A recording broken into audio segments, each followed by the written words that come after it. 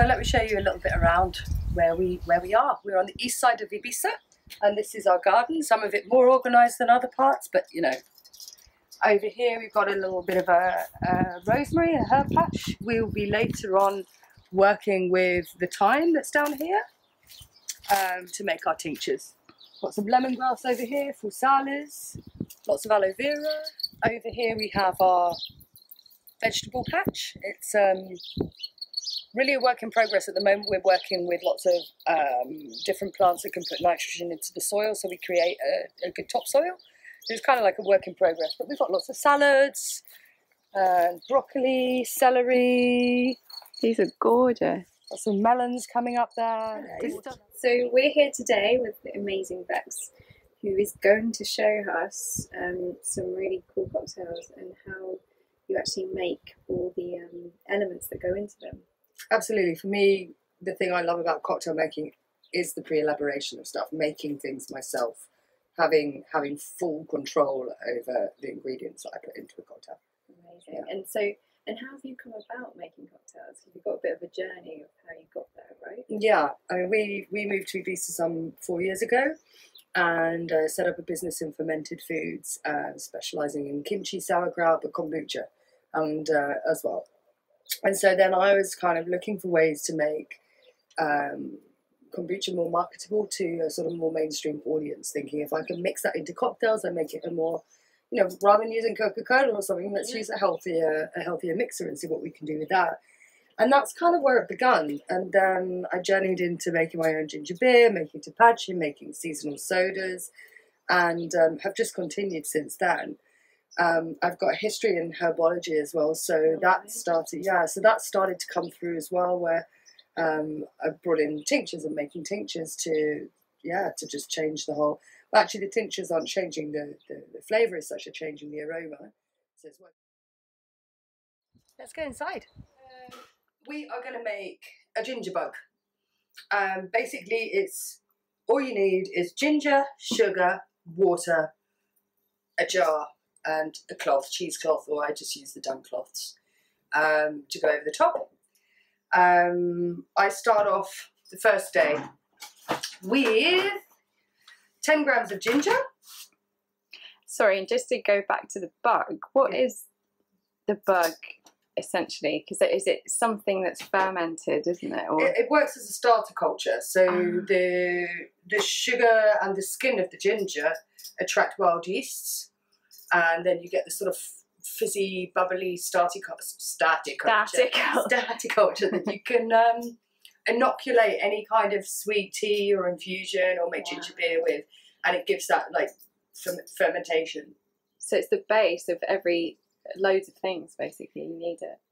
Well, it's the base for me. It's the base of ginger beer and seasonal sodas. Okay. The thing that because it's attracting wild yeast, it's not so controllable.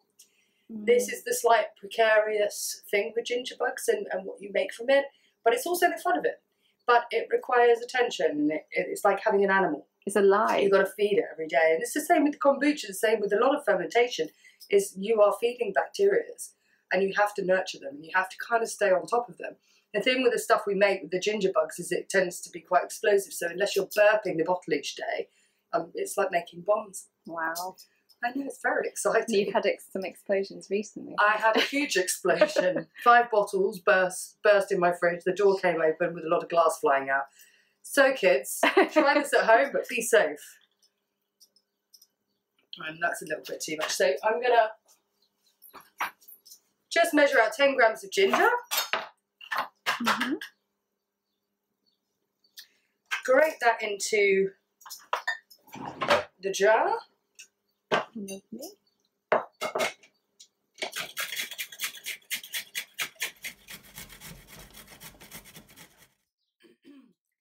2 tablespoons of white sugar. Now, oftentimes people ask us within the kombucha and all of our ferments why we use white sugar. It's more accessible to the yeast and it's more accessible to the bacteria to break down than brown sugars. A lot of the time in the fermentation process, the sugars can disappear.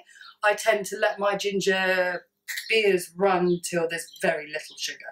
so that then I can add what I want later.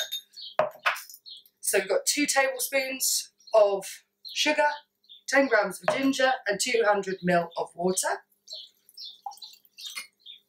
Pop that in there. Give it a good old stir to get that sugar a little bit dissolved and not stuck on the bottom. And then you put your cloth on top, and that is your beginning of a ginger bug. Wow. Ta-da! And it's really as simple as that. However, it does want to be taken care of.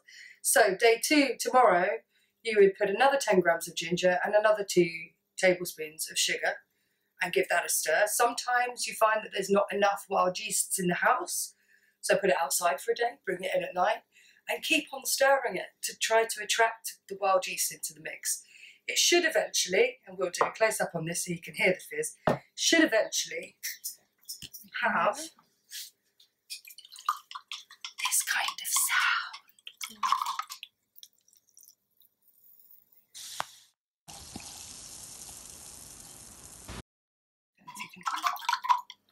Exactly.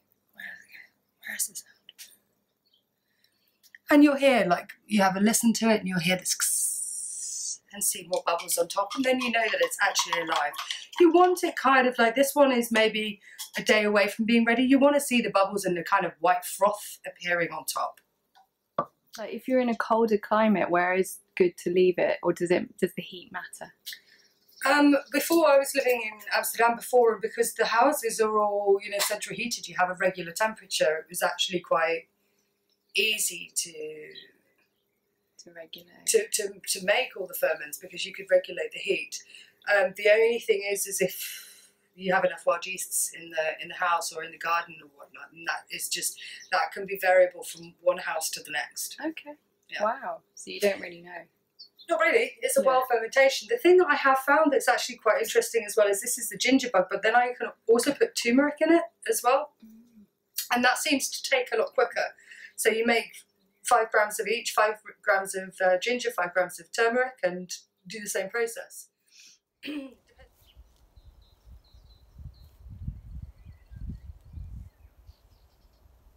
So we've made our bug.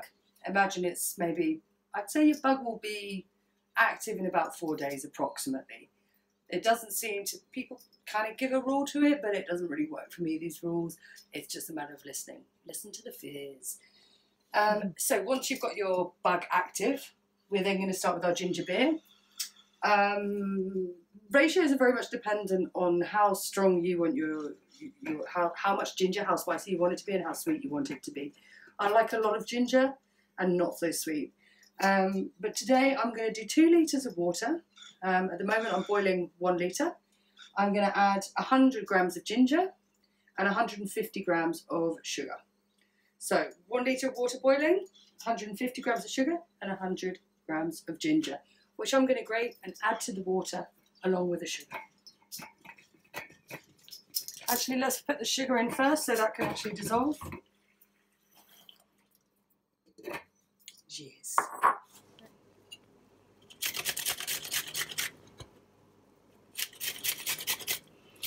It can be a rough grate, it doesn't have to be like.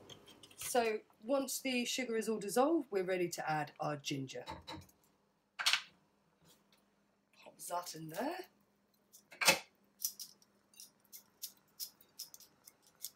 Smells amazing. Ginger.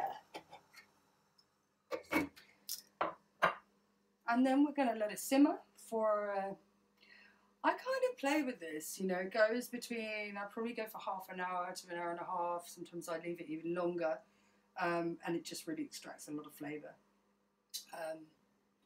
That's a matter of trial and error. I think we're going to leave this one for an hour. Okay. Now we are going to make our ginger beer. So we've made our sugar ginger tea. We are going to strain that out. It's now cooled, so we let it cool after we make our sugar ginger tea. Strain that out. Add in juices of 2 lemons and the bug. just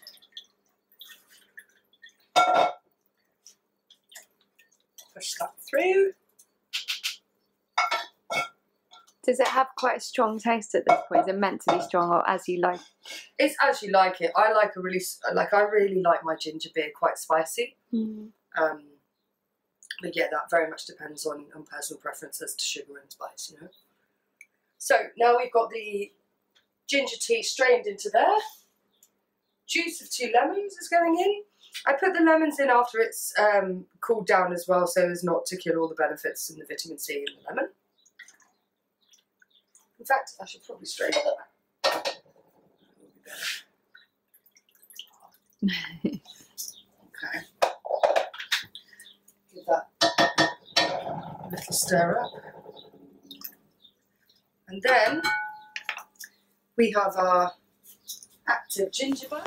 Good old stir. Get it all active and nothing stuck to the bottom. And you know, oftentimes once you've got an active starter culture, ginger bug, I'd say you always leave a little bit so that you can continue, do like a continuous bug. Because I've got 3 on the go at the moment, I'm just going to put it all in. Bang! So the bug is what makes it react. The bug is what will give it its natural carbonation. Amazing. And then next up, put it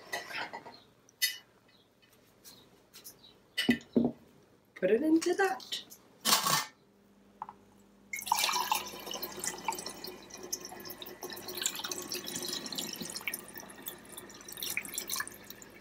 And there we have it, the ginger, beginning of the ginger beer. So, the next thing we do, and then now we're just going to pop our cheesecloth or cloth on top for 24 hours. As and when you remember, the more often the better. Give it a good old stir because we're still attracting all those wild yeasts. And after 24 hours, you should be able to hear that it's super fizzy and carbonated. And then you can bottle it. Amazing. Chin chin. Then, after you bottle it, I would leave it for 12 hours. Checking it every now and again, burping that baby so that it's not going to explode on you. It shouldn't, but not at the moment, not yet. But yeah, burp it, and after 12 hours, pop it in the fridge. And then you're good to go. Again, these are things that need to be monitored even when they're in the fridge because they're wild fermentations and, you know. So let me get that right, 12 hours and then in the fridge. You don't put it in the fridge straight away. Yeah. So like this, with cheesecloth over the top for 24 hours stirring, bottle it, 12 hours outside, burping it to make sure it doesn't overcarbonate, and then in the fridge. Okay, so next up, and this is the thing that I'm really loving with the whole Alchemy Bar and Blame with the cocktails, is making different tinctures and different aromas that can completely change the taste experience of a cocktail. So I just find it fascinating. We're going to make just a very simple tincture. It's pretty much using any herb that you've got. That can be rosemary, thyme, oregano, whatever you feel like making. Vodka in a jar. Put it in the jar, and for about a week you just focus on it every now and again. Okay, it's not a bacteria, it's not a living thing, but it's still another thing that needs taken care of. And you shake it. I'd say let's go and collect some thyme from the garden. Yay! Let's follow you through the garden. So it's beautiful actually that the thyme's in flower right now. Usually I don't kind of take stuff from the plant when it's in flower just because I love it, but this time I have been a lot, which you'll see later when I show you some decor that I've been making. And we just get a whole bunch of thyme. So just going to cut down the thyme to fit into the jar that we selected. We are avid jar collectors. We collect too many jars, but are constantly using them, so it's just we'd like to reuse everything pretty much. Does it matter the size or? No, I mean basically you want to have some space in the top to shake. You know, this one is tiny, this one's not so little large. It doesn't really matter. But you know, like the bigger, I mean, you think about it, you're only going to be using like a few drops of this in a drink. Yeah, so the tinctures that I've made like keep me going for a really long time. I don't need to make masses of masses because it's not like I'm not selling it. I'm using it for my own sort of creations. So I prefer to make a little bit, and then when I need more, make it fresh rather than have them growing old and a lot of, That's, again, up to you. And one more question. Could you use dried herb, or is it better fresh? Absolutely. Yeah. Dry, same process. Do you know what we've forgotten? Could you pass me the vodka, please? I can. So, we've got our tinctures, our thyme, in the jar. And we're just going to pour some vodka in there. And what's thyme good for? I heard it's good for certain ailments. I'd say, what I most commonly use thyme for is for sore throats. So thyme oil in a spoonful of honey, for example, thyme tea just really helps with congestive issues and sore throats. That's my main go-to for thyme. Wow. So it's and it goes really nice with whiskey. Yay! Healthy cocktail. Yeah. So I would work on this for about a week, shaking it every day for about a week. You can try it beforehand, and if you feel like you've got enough flavour extraction and you're happy with how it is, then you can always harvest it before. The one that I did, I put this in on Wednesday. I don't know how clearly you can see from there, but this is like already changed colour quite a lot. And it's quite concentrated, and we'll be using that later on today in our timely sours. Lovely. Getting some lemongrass for the top of the timely sour. Because the timely sour is going to have lemongrass soda in it. But we'll talk about that when we start making it. Lovely. So what I have over here, we're going to make hibiscus syrup now. Simple, I've got 500 ml of water, 150 grams of sugar, and 20 grams of hibiscus. Like I said, this doesn't have to be your fixed recipe. You might decide for a litre of water and 150 grams or more hibiscus, depending on strengths that you want. It's all about experimentation, really. But this is my recipe. So pretty much, you're going to heat up the water, add in the sugar to dissolve, bring the water to boiling, and then afterwards we add our hibiscus, but not yet. Oh, okay. So once the water's dissolved, which it has, add in your hibiscus. And then I leave this to simmer for... People have different ideas with this. I leave it about an hour to simmer. You can see that the water's already starting to take on this beautiful pink colour. That goes to a really nice deep red, and then you get the tartness of the hibiscus. I mean, I kind of taste it and check when I'm like, that's tart enough, and and then I'm ready to sort of strain it out. So we'll just leave that to simmer for a while, and I think it might be time for a cocktail. I hope so. Yeah, let's make some cocktails. Let's do that. It's cocktail time. I'm excited. Yeah. So what's your equipment and everything? That's quite useful for people to know at home if they're wanting to make more serious cocktails, I suppose. Sure. I mean, today two of the cocktails we're making, the Dark and Stormy and the Gold to Sunset, are both built cocktails, meaning that you build it in the glass. So you don't need too much apparatus other than your jigger, your measuring cup, and a spoon, and your ice tongs. Lovely. But, if you're at home, just do it with your hand, isn't it? Yeah. And then for the timely sour, we'll be using our Boston shaker and our Hawthorne strainer. Ooh. Hawthorne. But you don't need one of these, essentially, do you? You don't need. You could. I mean, really, instead of a Boston shaker and this, you could use a jar. Okay. Put a lid on it, shake it. I guess. I mean, I've never tried it like that, but I'm sure it could work. And then just use your tea strainer. That's a good idea. Yeah, I mean, you kind of want it because you're working, like we'll be working with egg whites for the timely sour. So just in case there's any like globules that you don't want. Yeah. So we're going to, first of all, we're going to start with the dark and stormy. Okay. We're going to use 35 ml of rum in each. Because luckily, nobody has to drive today. Yeah, exactly. Now, some people do 3 pours. I kind of like to measure it because that way, you know, you're always getting the same drink. So, what are the measurements you're putting in This is 35 ml in each. Ah, okay. And any rum?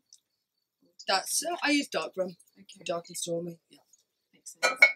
And then It's the name. dark. This is not commonly used in a dark and stormy, but I kind of like it because the ginger beer isn't as sweet.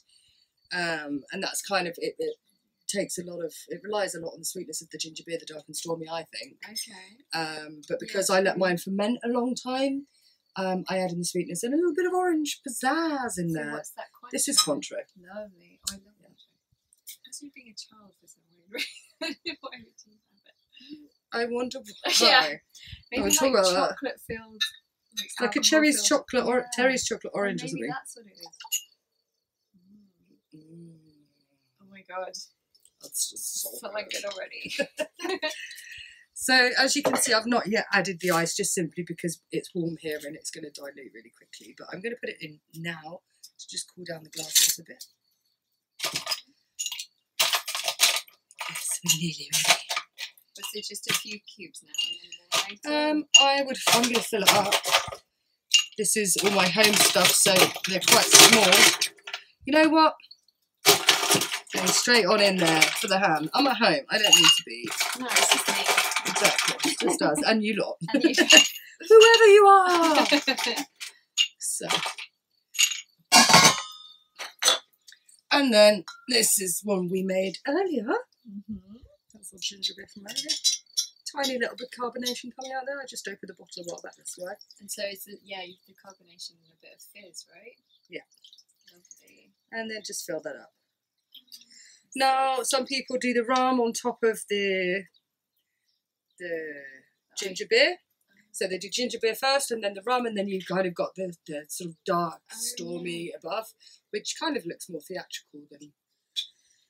I didn't do it like that this time. Okay. But just, you know, things to play with. Yeah. And then we will just... If you could open that, I'm just going to do a little bit of a lime squeeze because just lime is just fabulous to bring out flavours, to adding that little bit of sour. I just love lime. And so do I. Should I give you some? Yeah, and let's decorate it with a bit of dehydrated orange. So you dehydrated these yourself, right? Yeah. Amazing. What, just on the top? Dump them on in. How pretty. And let's get ourselves a little flamingo straw. They look lighter than your normal dark and stormy, actually, but I like The dark and stormy is that you're used to me making. I usually put kombucha in it as well. okay. And this, for the sake of this, we're doing just the ginger beer. Because it's But hard to get hold of the kombucha as well, maybe. Wait 1 moment, I can check if you want to Not do for it. you, but for people at home. Oh yeah, well yeah. I don't know how popular it is in England, kombucha. Yeah. I think it's around, but yeah. Anyways, I mean, you've learned how to make the ginger beer, so it's kind of nice to just sort of really taste how that is, at least for the first time. Totally. So this is our first cocktail of the day. Just to wait until we're on number 3. So Cheers to exciting. darling. Wow. Gold Tooth Sunset. This beautiful bottle of vermouth Oh, gorgeous. is made by a neighbour of ours here on the east of Ibiza. And she uses the bitter oranges that are at the end of the driveway, just next to her house, which is so beautiful. It's so local and lovely. And what is a vermouth? a vermouth is like a fortified wine infused with herbs and spices and bitter orange, I guess, as well. So this is actually her cocktail that she shared with me, and then I've done my own adaptation of it. Cool. Yeah. So we're going to do, we're just going to do one part, well maybe a bit more parts. Let's have a look at how much that looks like. And when you say one part, I'm being really dumb, but when you say one part, It's just like one shot. One shot of the big one. I've done 2 now. Because We like it. I think by the end of today,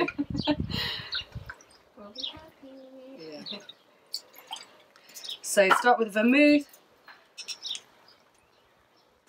Yeah, super nice. And then the same with the carver, equal amounts.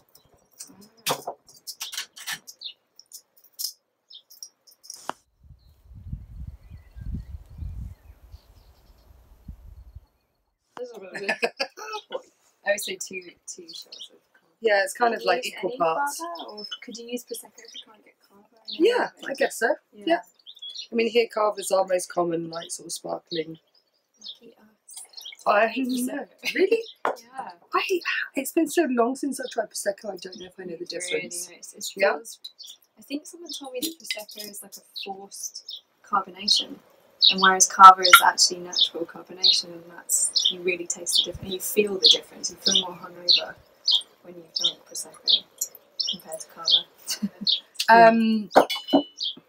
You've put your hibiscus syrup in. Yeah, so this hibiscus syrup I also did, which we've all made together, but I did it with rose petals as well. Oh wow! Just to Well, give that extra floral kind of. Look at that colour and light. It's beautiful. Yeah, it's lovely, isn't it? Wow. Yeah. And the thing with the rose petals, you need to take them out before, like they start to lose colour. You need to take them out before they change the whole colour into brown. Really? Yeah. So let's give that a This try. is what we've made, basically. This is what we've made, but without rose. So no, this is it. Simple but beautiful. I think we could actually put some decoration in there. Yeah. Simple but beautiful. We've decided Like a little bit of a little bit of decor. Come on. We've opted on no ice this time cold because everything's super chilled, and because my ice tray is only so big. And sorry guys, I wasn't fully prepped with the ice, but you know. No, this is gorgeous. Cheers. Cheers. Just look how beautiful that looks. Look at that. And I think ice dilutes it anyway, so it's actually nice. Exactly. Yeah. That is. That's a journey in the mouth, isn't it? It is. Yeah. But also how much it changes from just the vermouth, but you get all the floral notes, don't you? Yeah, and you get the carbonation from the carver, Yeah. and then you've got this extra sort of tartness from the vermouth.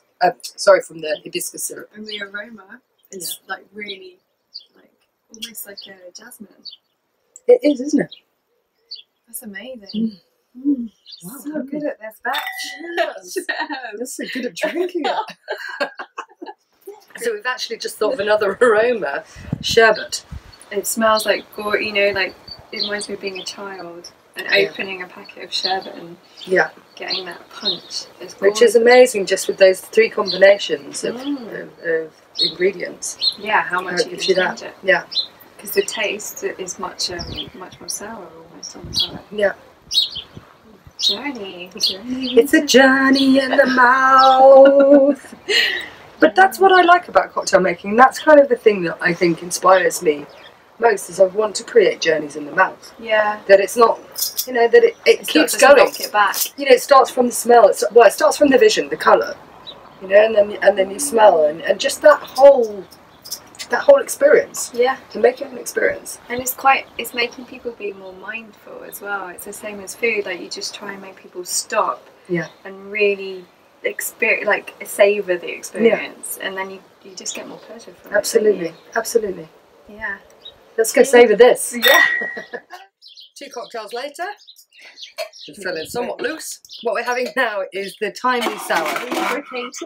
Lubricated. Oh, I keep trying to use tools, but I'm at home. Whatever. So this is my version of a whiskey sour. I call it timely sour. This is basically 1 shot of whiskey, so 35 ml of whiskey. What kind of whiskey, honey? You can use any whiskey that you've got. Like, actually, people generally use bourbon. Okay, yeah. Usually. I'm not such a bourbon fan, so I'm using whiskey. Fine. And I just got Valentine's. Valentine's. Yeah.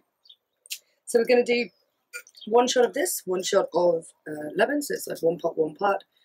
And then rather than using simple syrup, I've made a sweet lemongrass tea. Then I let it cool down, inoculate it with a ginger bug. Okay. Then I do the same. I put it in an open jar with a cheesecloth on top. Okay. Leave it there, stirring it up, waiting for that carbonation, listening. Once that carbonation is there, once I hear those bubbles, I bottle it, leave it for 12 hours, the same as the ginger beer, and then you end up with a carbonated lemongrass soda. Wow. So you could make a tea from rooibos, you could make a tea from whatever herb or whatever tea you want to make, or fruit juices even, and then inoculate it with your ginger bug and make it a soda. Wow. So rather than using simple syrup, this has got the lemongrass soda, so it's a little bit of a carbonated whiskey sour. Wow, nice. Why we call it the timely whiskey sour is because afterwards, like we made our thyme tincture, here's one I made earlier, we're going to put a few drops of that in there. The thyme and the whiskey go really well together, and this just kind of changes the whole taste experience when you first of all smell this thyme. The aroma. Yeah, this is actually frigola, which is the local Ibiza thyme. But it's just... You can use normal thyme. Yeah, you can definitely use normal thyme. Wow. So far we put nothing in there. No, but you've been explaining. Yeah. That's really interesting that you can use different teas to then make different sodas. Yeah. So that base of the bug is really important. Absolutely, absolutely. I mean, again, I will press the fact that you need to stay on top of it. You know, don't just make us something, put it in the fridge and expect it to be okay. It needs nurturing and burping. I just don't want anyone to be have explosions and that I'm to blame. So you might blame me. So we've done 2 shots of whiskey with ice. with ice. Yeah. Same with lemon juice. It's getting very full. So that's the lemon juice you squeeze. That's the lemon juice, freshly squeezed lemon juice from the Tree. lovely lemon tree.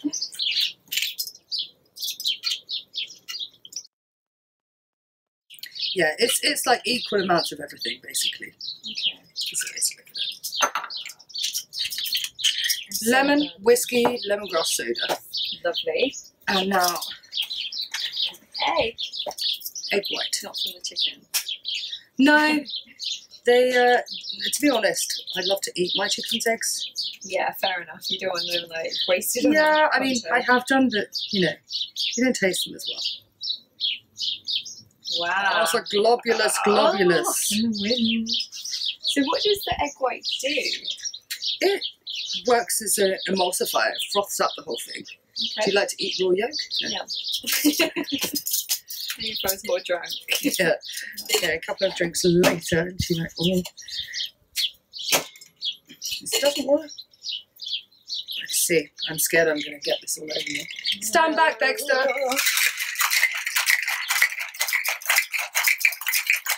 Give me your face.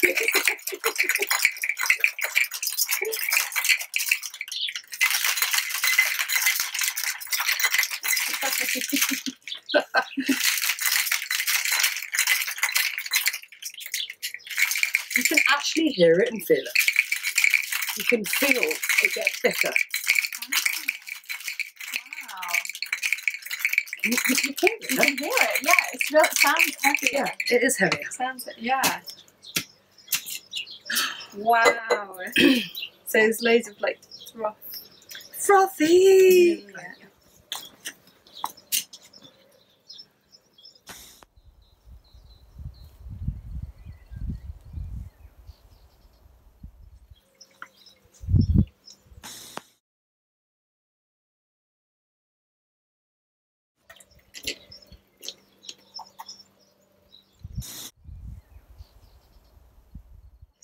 And then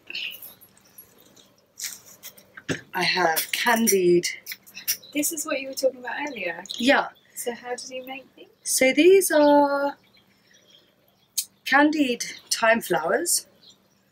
Basically, what I did is froth up some egg white, put a couple of drops of vodka with it, so that, and then paint with a paintbrush onto the flower. Wow. And the vodka being that it would dry quicker. The egg white will dry quicker. And then put icing sugar over the top while it's still wet, and then allow 36 to 48 hours for it to dry. Beautiful. And can you eat them? Let's see. I mean, thyme flowers are definitely edible. Yeah. So this is Frigola tincture.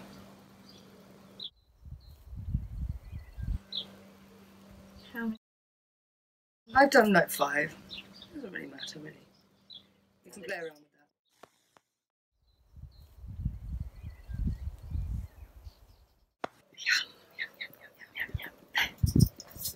Yeah, that's just a whole different thing now.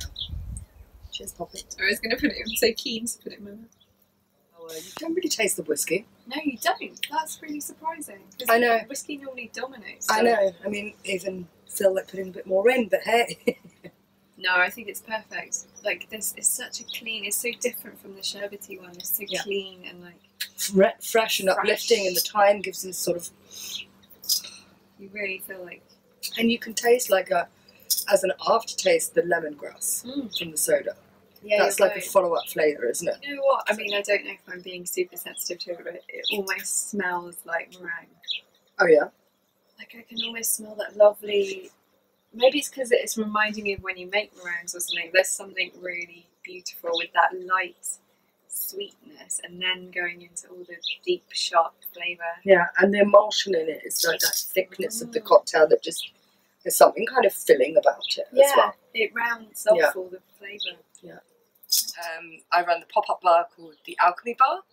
This appears at different events and locations and all sorts of random places over the island. So if in the future you're ever here and we're all allowed to go out and gather, you can always look me up to come and make cocktails for you. But also just to give you a little visual on, I'm going to come closer. Yeah, right. A little visual on los fermentistas. Does that work? This is our kombucha and our jun. And can you see Our Lady with her mouth covered? As I said, slightly on point. So yeah, this is our passion project. This is what we do. This is what we love. Oh, thank you so much for sharing your house and for sharing your ideas and all the things you make, which are fabulous. It's been a pleasure. I hope you all come again. Yay, come to Ibiza. Yay. Super nice. Thank you so much for inviting me to be part.